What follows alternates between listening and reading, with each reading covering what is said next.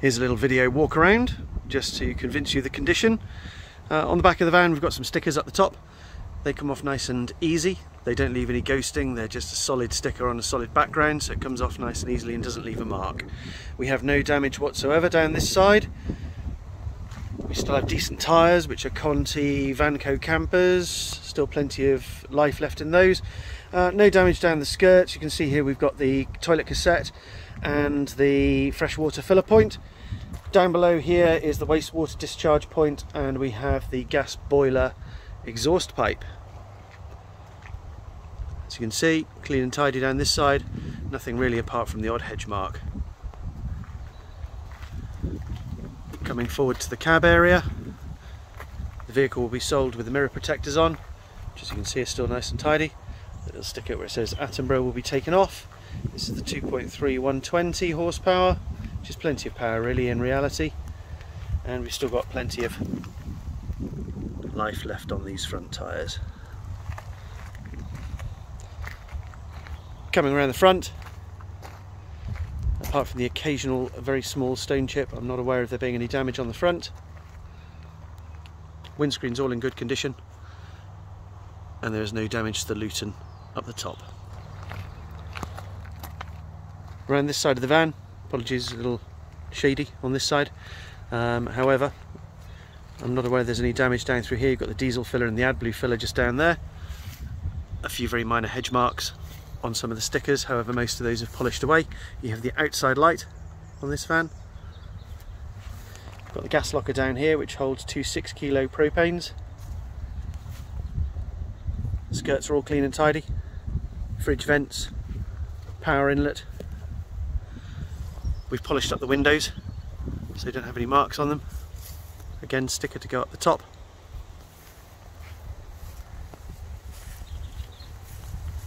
Side skirts, corners, all in good order. Rear bumper. Up above we've got the Fiamma 4 bike rack, maximum 60 kilos. That's again all in good condition. And then looking at the top, you've got your reversing cameras and a couple more stickers to be removed.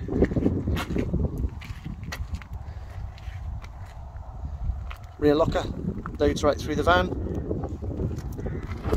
And a handy little clip it just to keep it held up.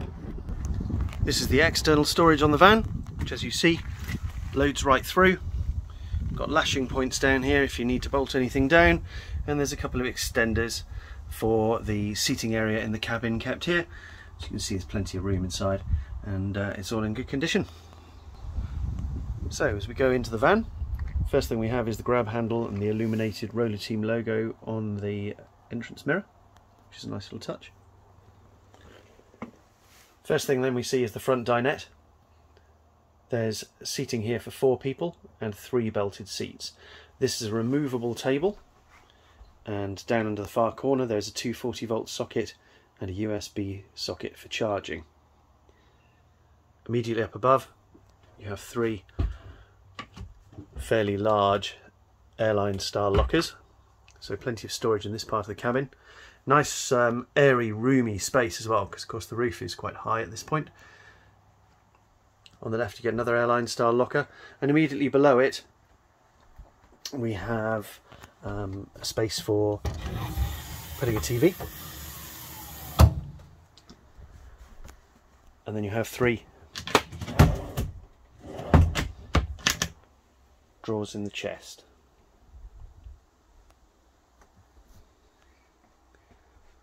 Up above the cab there's the really large double bed, access via ladder, has its own light, skylight, blinds, plenty of room up there, and of course safety net and curtains. You get a terrific sense of space in this van because of course it's so open inside. That's helped by having the galley kitchen on the right down here, where you have a fridge with a freezer compartment in the top. You can remove the freezer compartment to make more fridge if you so wish. Little space underneath the cooker where we keep the fire extinguisher, but that's got emergency gas taps. Then you have a Thetford duplex oven and grill, which runs on gas. And then we have the worktop In this particular case there's a small chip on the worktop, not very large, but the rest of it's in good condition. And you get the 3-burner hob, stainless steel sink. Obviously we'll remove the fire blanket for when the van leaves. And then up here you've got storage, which we normally keep our inventory items in. Across to this side we have the roller team panel, where you can control everything on the van. This would be power on. We'll remove this sticker, but normally something lights up here to just tell you that mains power is connected and working.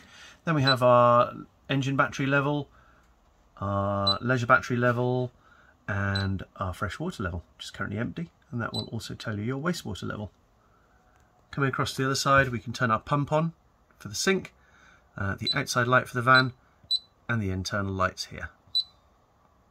This will tell us the internal temperature, and that's an actual rather than a target. Working our way back up through the van, we have some storage in the floor, which is accessed like so. This van has brand new carpets. We haven't fitted them for the purpose of this video, however you can see that the floor is undamaged. We would fit the brand new unused carpets at point of sale, and it feels really luxurious when you have the carpets in here. As we work our way back, we've got this fairly generous wardrobe in which we keep the table, secondary table. Plenty of room for hanging your clothes in there, and then we tend to keep pots and pans and cutlery inside these slide out drawers here. Looking at the back of the van then, we have our U-shaped rear lounge, which is great. You can seat up to 6 people in this area using the removable table. The table can then be used outside the van if you so wish, or stashed in the cupboard when you're not using it. In the case of this van, you can remove the rear corners and use these areas as 2 singles, or you can pull out the centre section here into here like so, and then turn this into one large low-level bed. There's storage. You can fit duvets and pillows in underneath the seats on both sides, and then up around the top. And it's a fantastic area here because you've got windows on 3 sides, so it feels really nice and light and airy. The skylight up in the top, but of course, as you can see, you've got these 6 airline style lockers which will house all the rest of your stuff. In this particular van we also have speakers in the rear and the ability to run the radio when the vehicle is parked. Also in this area we have the boiler control and options for fitting TVs, so if you wished to use your TV in the rear of the van as opposed to in the front dinette where the TV bracket is kept, you've also got the option to connect to the main aerial here. This is your boiler, which is a Truma Combi boiler, and by that you can run it in a number of ways. That would control your central heating, and that would go all the way up to 30 odd degrees. This would control your hot water, which takes it up to 60 degrees. And this one controls what you run the boiler on. So in this case, we have the option to run it on electricity, a lower amount of electricity, a mix of gas and electricity, or gas. So you've got options really for running your boiler, whatever the situation. And the other icons here are just for ventilation and timers and settings. Next we're going forward into the washroom. In here you have your toilet. The bowl swivels to whichever position you want. You've got somewhere to store your towels, and up the top you have a little locker. Then you have your shower tray and a sink, and with this sink the tap pulls up to fix onto the side of the wall to use it as a shower. Moving forward in the van to the cab area, you can see we have 2 swivel seats, which can just be moved around to lock back into place. We have captain's seats. We have thermo mats for our front and side windows in the cab. And in front of us we have a cab still in very good condition. We have a bit of storage, glove box down here. A bit more storage up the top. Multimedia lead. Multimedia unit, we'll talk some more about that in a moment. And then here you have aircon controls, you've got a couple of charging points, you have traction control, you have a hill descent mode, means for locking the vehicle, obviously obligatory cup holders. There's a dedicated switch here for turning the radio on. And then up front you get the usual steering wheel controls. Cruise control in this van. 6-speed box. Our multimedia unit, just seen here. We have options on here for navigation, which is vehicle specific navigation, FM tuner, DAB plus tuner. There are camera options on here as well, so when you hit reverse it will turn the camera on, but that's the kind of view that you would get. So a pretty useful unit really. Van is currently on 12,016 miles.